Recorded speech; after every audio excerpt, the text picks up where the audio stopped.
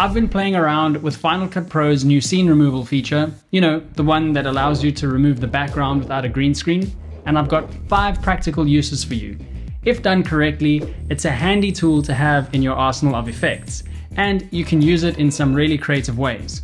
Not only that, but I've also discovered 2 techniques you can implement in your workflow to get the best results. So let's start there. When you're shooting, you'll want to drop out of the frame as quickly as you can. This is not applicable if you use manual focus, but with autofocus, your focus point changes if you walk out of the frame too slowly, and this effectively changes the background that Final Cut Pro will use to remove the scene behind you. In Final Cut Pro, you will have to cut the clip as soon as you leave the frame, and then hit Shift H to create a hold frame. Select the clip where you want to remove the background and the hold frame, and then hit Alt G to create a compound clip. Then apply the scene removal mask to the compound clip. Depending on where you have the hold frame inside your compound clip, you can either select the first frame or the last frame in the drop-down menu.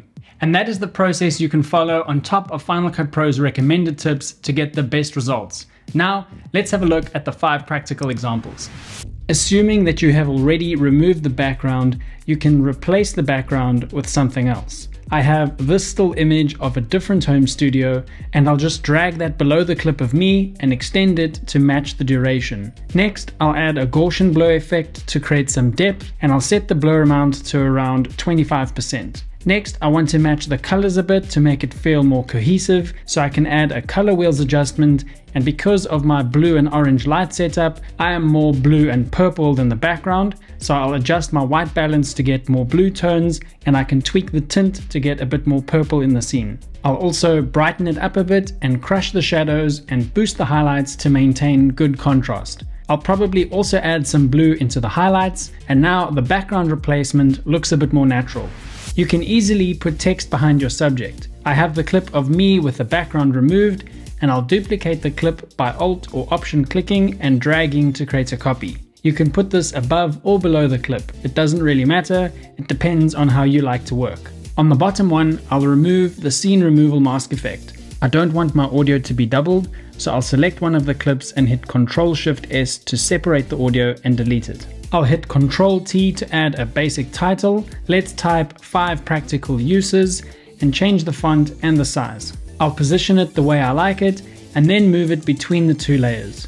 You can have it appear by leaving it like this, or you can select the beginning and hit Command-T to add a crossfade transition so that the title fades on. Or you can even add some animation by using this free effect from Tab 5a that lets you create quick and easy animations. I usually use a paid plugin called Add Motion to do my animations in Final Cut Pro, like I did in the intro to this video, but this free one from Tab 5a is pretty great as well. I'll leave links to both of them down below.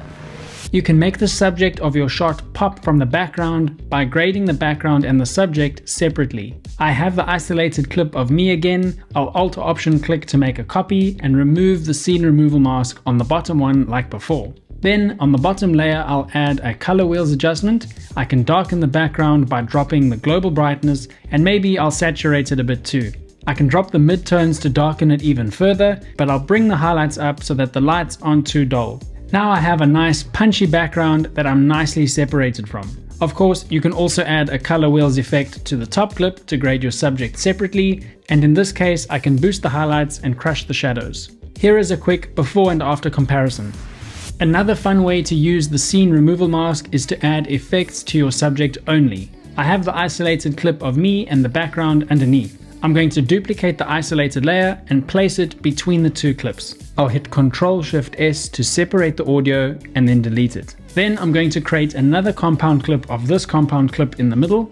I'll trim the new compound clip to where I want the effect to take place, and then I'll double click to open it. You'll notice that this highlighted section is what we'll see in the main timeline. So I'll add a transition to the beginning of the clip. It could be anything you like. I'll go with the color distortion glitch transition, which is a free transition that you can download. By the way, if you want more free transitions and free plugins, make sure you check out my website. I have some of my own, but I've also curated a list of free transitions and effects for Final Cut Pro. I'll leave a link to all of that down below.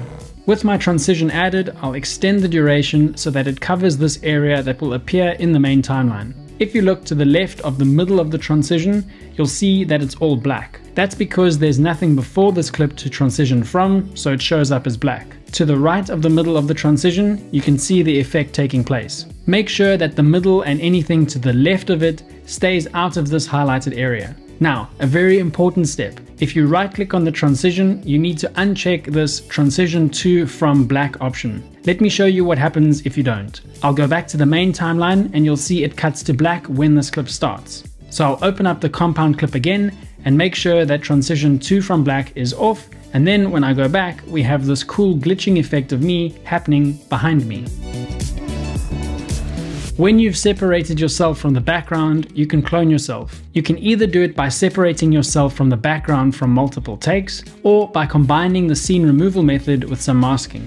Let me break down the cloning section from the beginning of the video. I have my first take where I delivered the first line, and then I just stared at the camera. I applied the scene removal mask to this clip the same way I did before. I have the second take where I hid behind the chair and popped out to deliver the second line. I'm purposely out of focus here because I wanted a shallow depth of field, and the plan was to pop out from behind the chair unexpectedly. Then I have the third take with the third line. Lastly, I duplicated the third take and created a hold frame, like I showed you before, to essentially create a background for the last clip. This is important because on the second take I added a draw mask effect to cut out the right side of the frame so that I could have both clones behind the original shot of me. I also had 2 color wheel adjustment layers to darken the background and to brighten up my face. When you put all of that together, you have a pretty fun and easy to do cloning effect. There you have it, 5 practical ways to use Final Cut Pro's scene removal mask.